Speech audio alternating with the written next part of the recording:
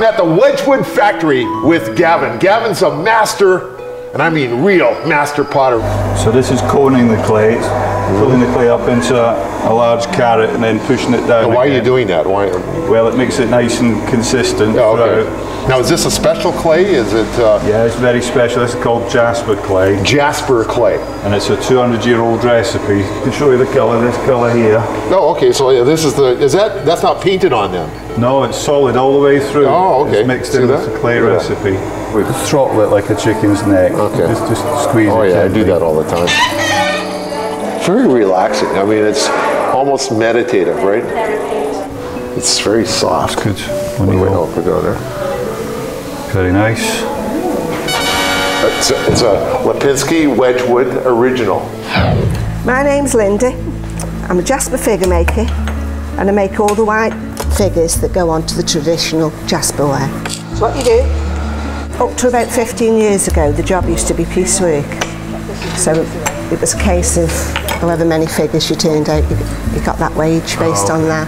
Today, they make by the order. If there's an order of, say, 20 trays, you do the 20 trays, then you change over. So in say there is a certain amount of speed you've got to have with it, because as you put the clay in the mould, the clay starts to dry. So you've only got so much time to get the figure out the mould. Otherwise the figure will just crack. Yeah, it is! Bingo! Bingo!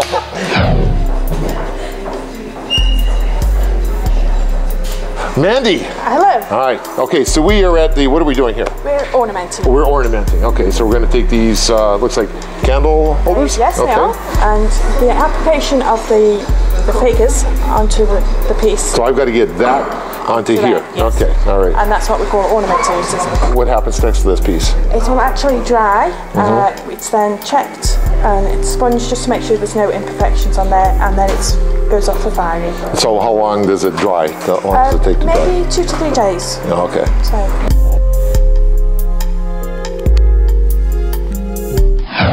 This is a technique known as pat-a-pat from the French, which means paste on paste. So it's painting on a dry clay pot with wet slip, both of them being Jasper clay. And it came from France in the mid-1800s. So the French used to do this a lot.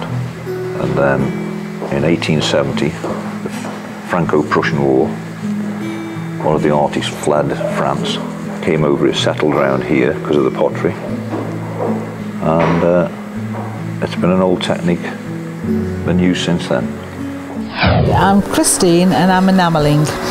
It's applying paint to a transfer, and I've got to keep the paint raised. So it's the way you mix your colour with white spirits, because that dries quickly, and the brush doesn't touch the plate. I've got to work on top of the colour, and that's what will keep it raised. How long does it take you to do one of these plates? 17 minutes. Oh, are you kidding me? With all the colours and the centre as well. But you have to do that by hand. I mean, all that's done by hand. That's incredible. I'm glad I did an okay job. I sort of redeemed myself on the thistle chalice on the end there. You see, it's not too bad. She said I got a passing grade on it, so I'm feeling pretty good about myself.